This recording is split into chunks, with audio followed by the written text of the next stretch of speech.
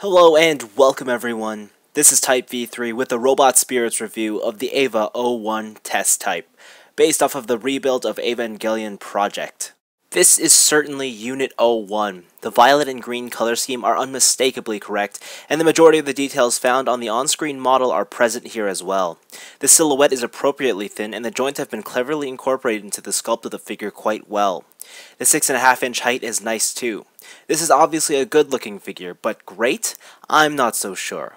Yes, the flat green, black, and yellow paint apps look nice. On the other hand, they make the unpainted violet plastic look bare in comparison. And because the majority of 01 is violet, the entire figure gives off an unfinished feel, much like an unpainted model kit. Don't get me wrong, this EVA is still pretty, but more visually impressive toys will easily outshine it. EVA-01 doesn't contain any real features, so no working entry plug or opening shoulder pylons. However, you do get a second head with a screaming mouth. It's neat for what it is, but nothing too remarkable. Also, while the horn is made of a hard plastic, you can replace it with a softer one, which is a lot friendlier to unexpected shelf falls.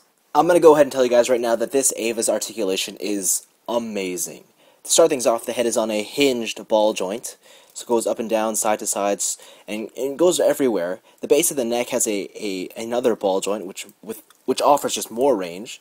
The shoulder pylons are on stem ball joints, so they can be moved wherever you want. The shoulders themselves are ball joints within a ball joint, and then on a hinge and a bicep swivel. Single jointed elbow, but it still gets plenty of range out of that. Wrist is on a ball joint. The torso is incredible. There's a giant, huge hinged ball joint in the center, and then on each end it's connected on two smaller ball joints. So the result is this amazing twisting action that is just awesome. The hips are a bit unique, and this is probably the biggest visual weakness on the toy. So what you get, first of all, is a hinge that comes out, and it's kind of like a figure art style hip where you can pull it down for extended range. And then, of course, there's a twisting motion there, which the squeaking is a bit annoying to hear. But the problem is, because there's also a swivel there, the minute you open his legs up too much and use that swivel, there is this huge gap that appears here. And it's a bit, well, it's just horrendous to see when it's in a full dynamic display. I appreciate that they have this sort of rubber covering, but due to the construction of the hip area, it just doesn't work all the time. But that's a small price to pay for some awesome hip articulation. Double jointed knees, which are great. The ankles. A good hinge motion there. Ankle rocker. Ball joint on this little cover here. And then, of course, there's a toe joint.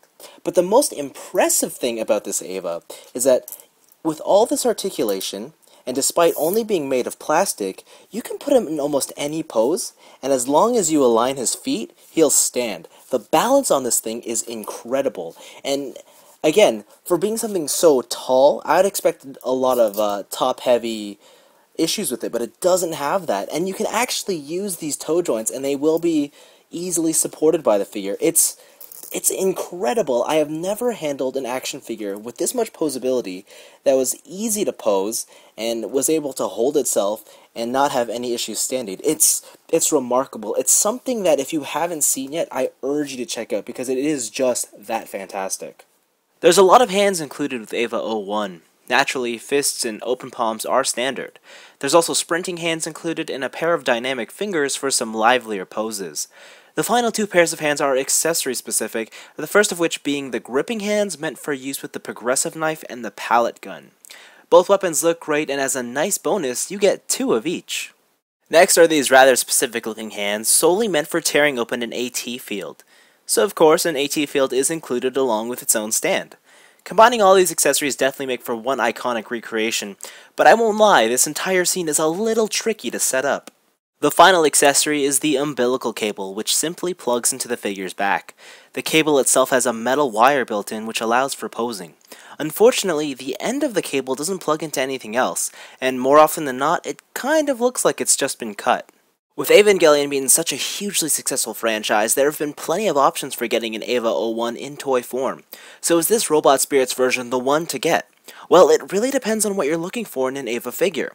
If what you're after is something large, commands stage presence, and makes for an awesome display piece, then sadly this figure isn't for you.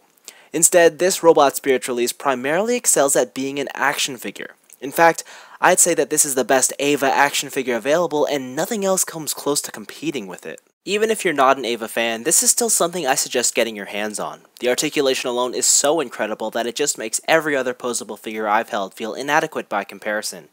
The toy engineering here is remarkable, and the huge accessory count only add to the extensive playability this toy already offers. On top of that, at $30, Robot Spirit's EVA-01 isn't exactly a huge investment. This release is an instant classic and one I feel needs to be in every toy collection, so you can be reminded every now and then at just how awesome action figures can be. Anyways, this has been Type V3. Thanks for watching, and for as wonderful as this entire package turned out, not many releases followed it.